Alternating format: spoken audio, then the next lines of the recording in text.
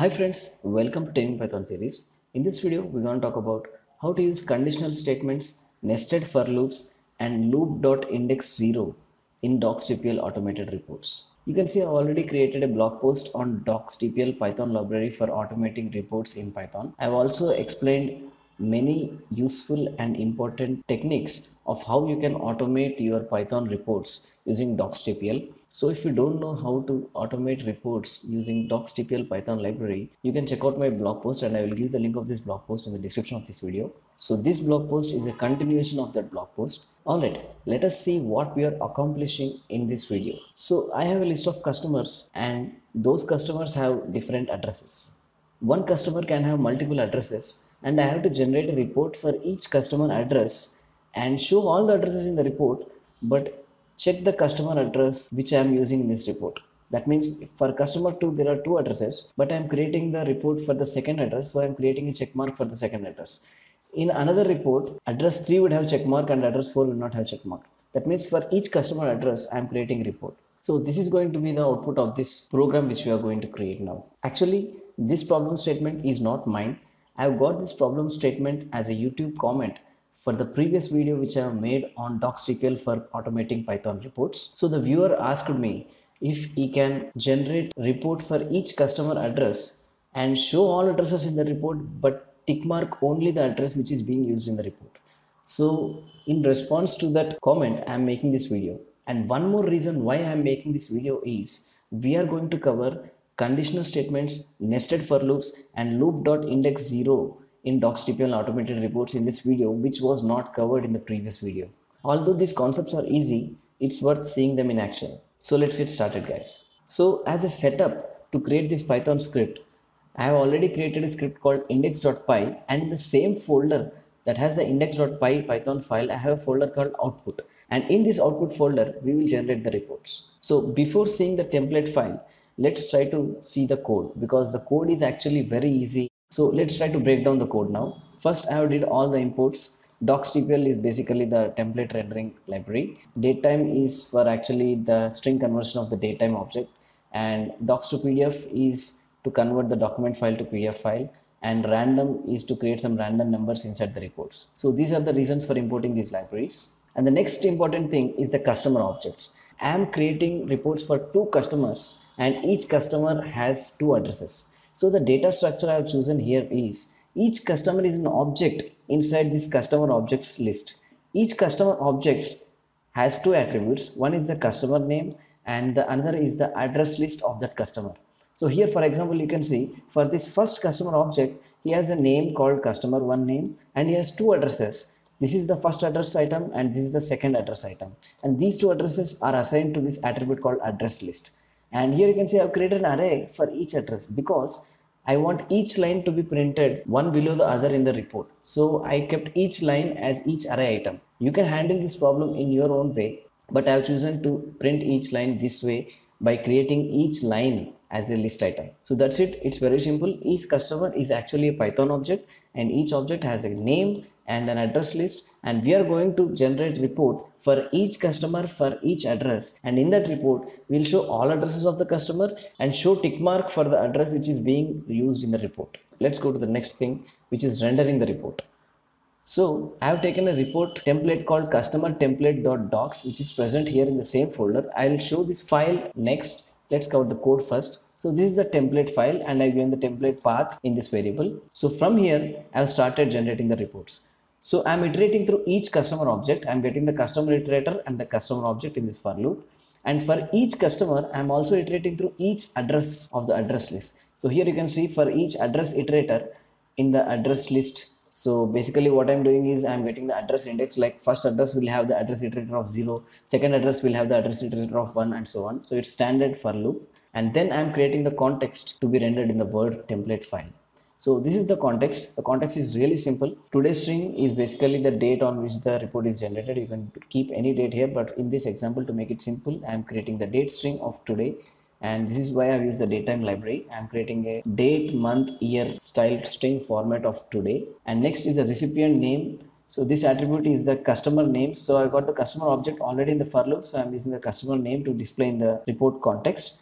And next is the address list. So I'm giving all the addresses of the customer in this address list item of this context, and this will have all the address list items in this address list attribute. So here you can see in the customer object, address list item has all the addresses. Since I have the address iterator in this for loop, I'm supplying this address iterator to the context, because the context should know which for loop iteration it is rendering the report. So I have given the active address index as an address iterator to the context. And the next is score, which is the customer score. In a real world scenario, you might do some database fetching, or you might run some statistics and create some data to be populated in the report.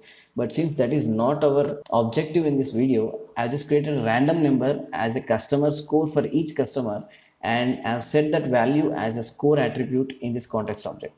So now I have created a context object which has all the items necessary to render in the report for each customer address. And the next thing is really simple: create a document object, render the context into the document object. Once the document object is rendered, you just have to save the document, right? So in the results file, I've given the path as output / report underscore 0, 1, and 0 is the customer iterator, 1 is the address iterator.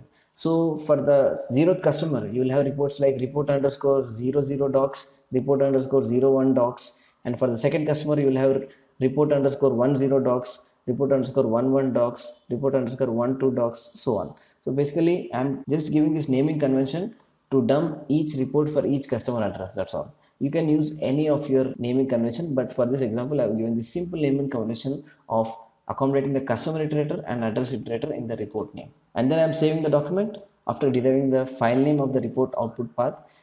You can see in the file name of the output path, I have mentioned the folder called output, and that is the reason why you need to have a folder called output in your index.py folder. And in order to convert the document to PDF file, I've just used the docs-to-PDF library, and I'm just doing the docs-to-pdf.convert Word file path to a PDF file path. PDF file path is just derived by replacing the .docs to .pdf. So I'm basically creating the report.docs and report.pdf files.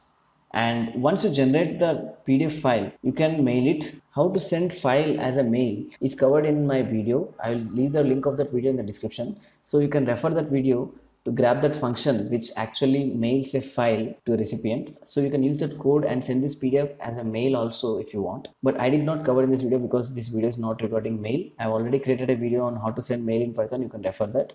And that's it. So in summary, what we are doing is we are creating a context object for each customer address and rendering a document. Now we have completed the code. Now let's look at the template which is used to render this data. So in my code, I have written that the template path is customer template.docs. So this is the document file. So let's try to open this now. So the template is pretty simple. Let's try to cover the easy parts first. First thing is we are rendering the date string, we are rendering the name, we are rendering the score. Here you can see the date string is just today's string inside this double curly braces, and the score is variable name called score inside this double curly braces, and the recipient name is the recipient name variable inside this double curly braces. So this is the easy part. And now let's try to see how we can render each address as per our desired output. I'll just show you the desired output also side by side. So here you can see this is the desired output, and we are rendering each address as a table row, and we are also showing a checkbox for the active address. So here we are doing some conditional logic. If the address index is equal to the active index, then we have to show check mark, otherwise we should not show check marks. So that's why we have used the if condition inside this table. I'm doing loop.index0. What is loop.index0? Loop.index0 gives you the index of the row while it is rendering. So if you are rendering the first row, loop.index0 will be 0. If you are rendering the second row, loop.index0 will be 1. So here this is the report generated for the second customer's second address, and that's why in the second row the active index was 1 and the loop.index0 is also 1. That's why this condition became true and we were showing the check mark. And in case of the first row, the active index was 1 but the row index, which is loop.index0, is 0, and since it was not true, we did not show the checkbox. So this is how we are able to achieve the conditional rendering of checkmark in these table rows. And here you can see this is also another table column, and inside the table column I have created another table for rendering each address line as a table row. So what I'm doing is really simple. This is the table, and inside the table the first row is for the for loop and ending the for loop, and here we are just simply rendering the address line. And this top For loop is rendering each address inside the address list attribute of the context object. Let's try to create this table again in this template file so that you can understand how I have built this template. So first I will insert a table. I am inserting the addresses, right? So I'll just create 3 rows inside the table, and I will create the for loop start and end here, and here I will insert each address. So for that I have to create the for loop, right? So I'll just write %tr for address object in address list. So address list is the context object property which has all the addresses. So that's why I'm using address list here, and this is the item alias which we are going to use inside the for loop. And let me end the for loop here, and here it will be tr and for. Alright, now I can render each address in this table middle row, but for each address I have to show 2 columns, one for the checkbox and one for the address, right? So I'll just split this column into 2. So I'll just right click and I'll do split cells. I'll have 1 row, 2 columns. Okay, so now I've got 2 columns, and one is for the checkbox, right? Checkbox requires if condition, right? So let's try to write that if condition now. So writing if condition in Jinja 2 templating is something like this.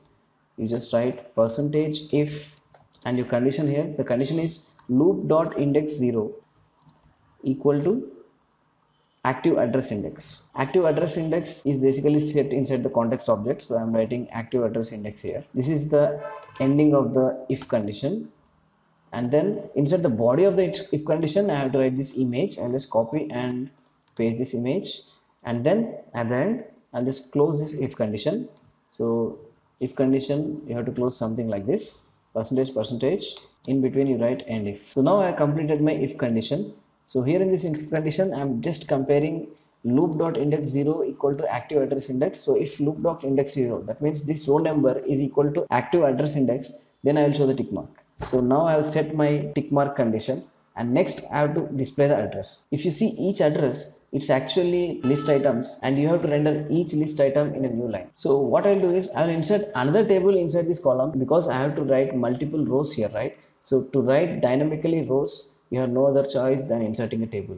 So I'll insert the table again here. I'll just click insert table, again 3 rows, and here in this table I have to render the address lines. So address lines are basically in this address object itself. So I'll just write for loop starting tr for address line in address object, and then I'll just end this for loop. I'll just copy paste it from here, just paste the text. Alright, I have ended the for loop, and here I have to render each address line. So I'm just rendering each address line by just writing a line here. So a line is the each address line string. I'm just rendering the string. This is the table, but I don't want to show the border between these 2 cells. So that's really simple. Just select this cell like this and right click table properties, and here go to the borders and shading. You just remove this right border and click OK. Okay, you got rid of the right border. And for this table also, you don't want to show this table borders. So I'll just select this table using this plus icon and right click table properties. Once again go to borders and shading and none.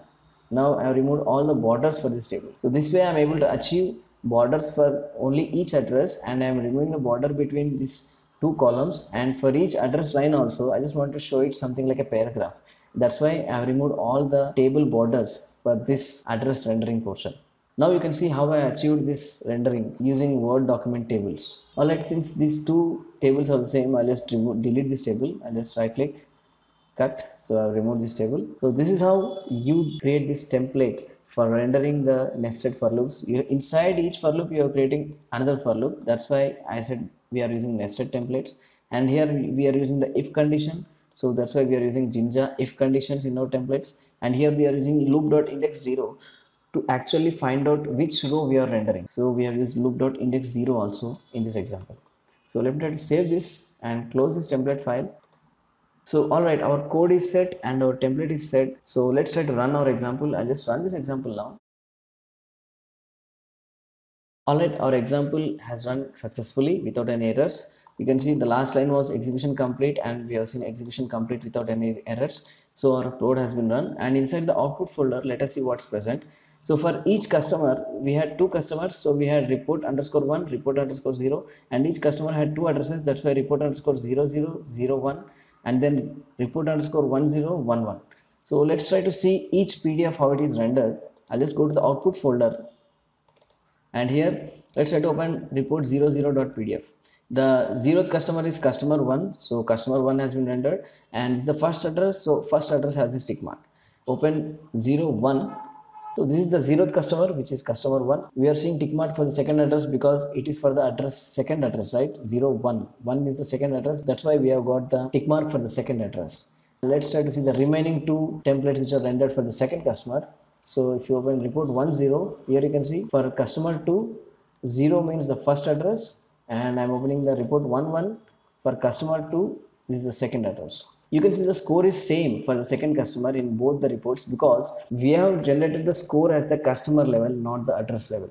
You can see in our code, the score is generated for each customer, not for each address. That means the score variable is being used inside this for loop. That means one score is being used for all the addresses. That's why for these two reports, you got the same score since the customer is customer 2. But if you open customer 1 report, the score is 40, which is generated for the customer 1. So that's it, guys. We have successfully rendered each report for each customer address. And in this process, we got to learn conditional statements in reports, loop.index0 for knowing the row number, and nested for loops inside the report templates. You can see I've created a blog post on this topic. I've also given the source code so that you can copy paste and practice it in your own computer. So be sure to check out the link of this blog post in the description of this video. I also strongly recommend you to refer the previous blog post on docxtpl for generating automated reports because it has all the basics you want to know for this video. I've also given the reference to the official documentation so that you can do further reading. Hope you like this video, guys. Thank you for watching.